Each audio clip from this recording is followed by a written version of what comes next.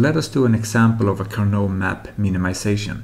So we're going to have the following example with a function of 3 variables, and this will be an incompletely specified Boolean function because we're going to have a don't care set.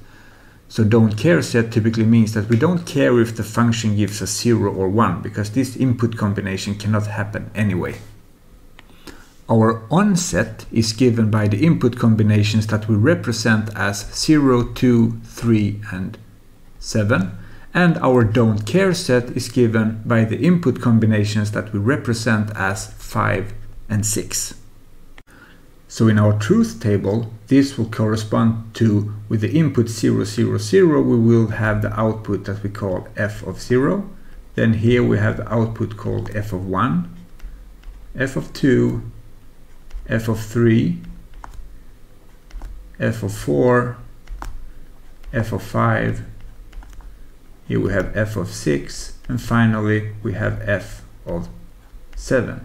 So this means that in our truth table we would write for f of 0 we would have a 1, for f of 1 we would have a 0 because it is not given by the on set and the don't care set, so then it must be in the off set. So f of 2 is 1, f of 3 is 1, f of 4 is also 0, f of 5 is don't care, f of 6 is don't care, and f of 7 is a 1. So this will be our truth table of the Boolean function. Now we take this truth table and we will write the outputs in our Karnaugh map. So for f of 0 we had a 1, for f of 1 we had 0, for f of 2 we had 1, for f of 3 we had 1, for f of 4 we had a 0, and that is written in the last column or last row of our Karnaugh map, and f of 5 is don't care, f of 6 is don't care, and f of 7, which is found here, is a 1. And now what we want to do is to find as large rectangular blocks as possible in our Karnaugh maps, which includes either 1, 2, 4, or in this case 8 ones. So we can do our first rectangular block by finding this block here. So this is the largest one that we can find for f of 0. Then if we go to our next one, which is f of 2, the largest rectangular block we can find here will include these 4 different entries. And if we go to the next one, which will be this one, we will already have our largest rectangular block. For this one we have our largest rectangular block, and also for this one we already have our largest rectangular block. And for this last term that we have here, the largest rectangular block that we can find will also include the one above the don't care term. And for simplicity we're going to name our large rectangular blocks as this one we call A, this block we're going to call B, and this block here we're going to call C. So the prime implicants is now what we have identified, and we have denoted them A, B and C. So if we start with A, this can be written as the cube function C 0 B 0 of x, which can be written as the lattice exponents x1 0, x2 b, x3 0, which we can also write out as x1 prime, x3 prime. And why do we have exactly this cube here, 0b0? Well, if we look at our rectangular block that we named A, this will cover these 2 rows, and what we have for these 2 rows is that x1 is always 0, but x2 can be both 0 and 1. So this will give us the 0, the first 0 that we have in our cube, and the b for x2 that we have in our cube. And for x3 it will only take the value 0. So this will give us 0b0. And if we now continue to b, this can be written as the cube function with the cube b1b of x, because if we look at the rectangular block here, we can see that for these two rows that we have here, the x2 variable must be 1, but the x1 variable can be both 0 and 1, which gives us the first b here for the x1 variable, the 1 here because x2 must be 1, and then the b variable because both 0 and 1 can be taken for the x3 variable. So this we can write as x1b, x2 1, and x3b,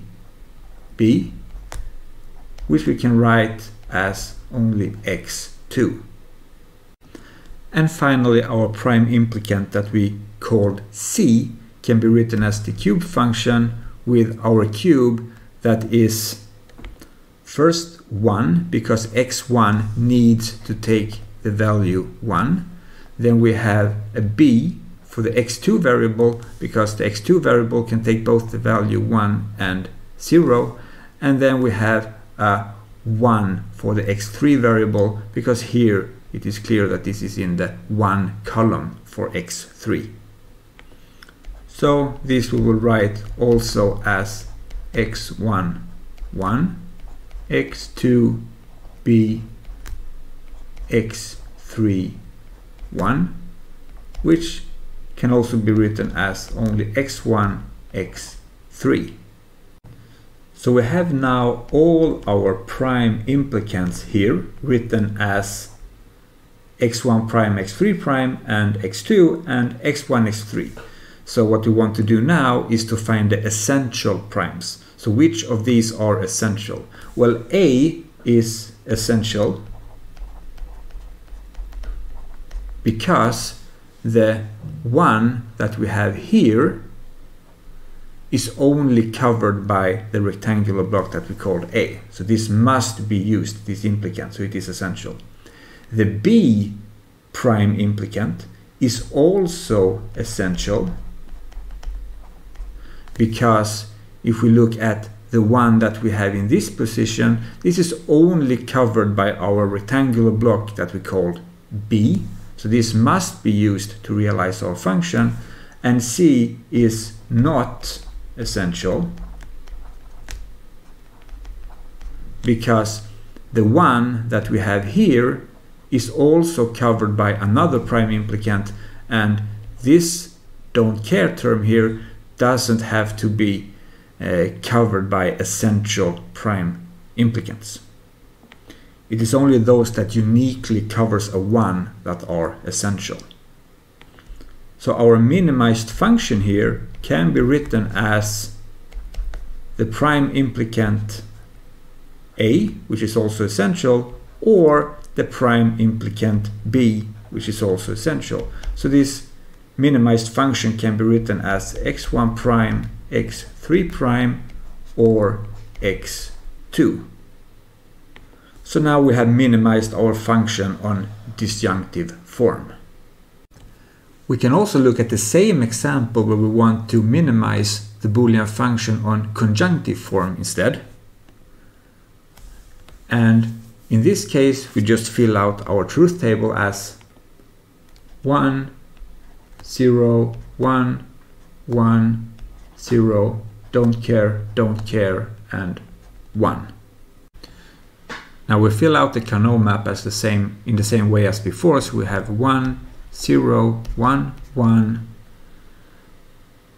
0, don't care, and 1. And now remember that for our conjunctive form, we want to find the zeros in our function instead of the ones. So what we want to do here is that we want to find as large rectangular blocks as possible for the zeros and the don't care terms in our function. So starting with the first 0 that we can find, our largest rectangular block consists of this block, because remember that we have a cyclic gray code in our Karnaugh map, so we can also make these cyclic rectangular blocks. For the don't care term that we have here, the largest rectangular block we can make is this rectangular block here. And for the 0 that we have here, the largest rectangular block we can make is these two terms here. And as before, let's just give them some names for simplicity. So we call this one A. We're going to call this one here B. And then we're going to call this one C. And now we want to write our prime implicants. And by definition, these are not really implicants because they cover the ones and the don't care terms of our functions. So for lack of a better word, we will just call these anti-prime implicants. And we write them as A, B, and C, which is what we have named them as in our Karnaugh map. So starting with A, our cube function here will be A, C, and the cubes. Let us look at the rectangular block A. So here and here, what we can see is that x1 can take both values 0 and 1. So this will be a B. And for x2, it only takes the value 0, and for x3, it takes the value 1. So this is our cube. And since it is zeros in our rectangular blocks, we take the complement of this cube function. So this can be written as x3 prime x3, and then we take the complement. So this is written as, using De Morgan's law, x2 or x3 prime. And for our rectangular block that we denoted C, we would have the cube function, which is 1, 0, b of x, and then we prime this, and this can be written as x1, x2 prime, prime, which using De Morgan's law can be written as x1 prime or x2. And finally, for our rectangular block C, we have the cube function that we write as 1, b, 0, so this is our cube, and then we prime this, so this will be equal to x1, x3 prime, and then we prime it, and we use De Morgan's law again to get x1 prime or x3. So which ones of A, B, and C are essential? Well, we can see that A is the only block that covers the first 0 here, so this is clearly essential.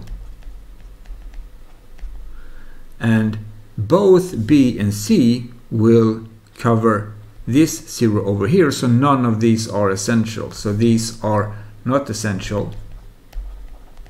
Write it like this, not essential.